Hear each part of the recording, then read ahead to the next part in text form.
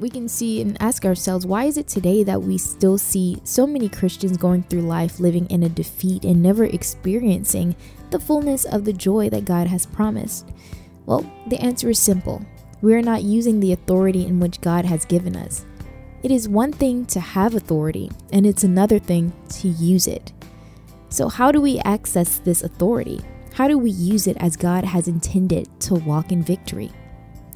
If we are to be effective in using the authority of God has given us to walk in victory, we must recognize and apply the following principles. So if you have like a pen and paper, if you have your phone near you, I don't know if you're driving while you're listening to this, in that case, please pay attention to the road. Feel free to just listen to this and absorb it and allow it to soak in and just, I really believe that these are some powerful principles that we should be reminded of.